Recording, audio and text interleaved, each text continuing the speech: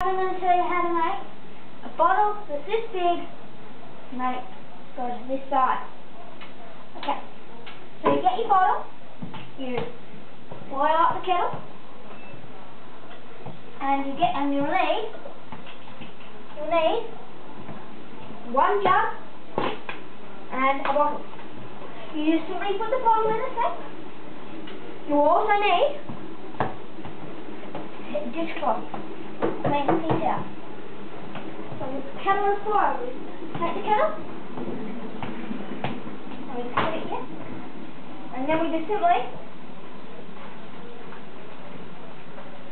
pour it in the bottle. And amazingly, the bottle shrinks. Now we can put the thing back over here.